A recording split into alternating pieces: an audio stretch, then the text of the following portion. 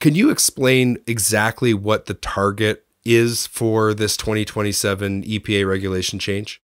Sure, I'd be happy to do that. But I can hit three key highlights for you, Jamie, and for your audience. And I'd like to start off by saying this is a different type of legislation or a different way of going about doing a regulation, because you can't think of it as just a specific target, like a target for NOx or a target for particulate. That's what we're familiar with based on prior regulatory cycles. This time it's a little bit more complex. It's always a little bit more complex, but I'd like to unpack that for you a little bit. First of all, there is going to be a new target for NOx, and that's what grabs the headlines. Right now, you're allowed 0.2 grams of NOx per brake horsepower hour.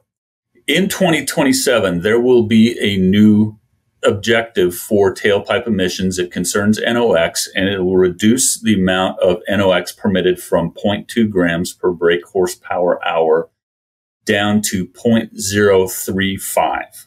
Okay, that's almost a 90% reduction.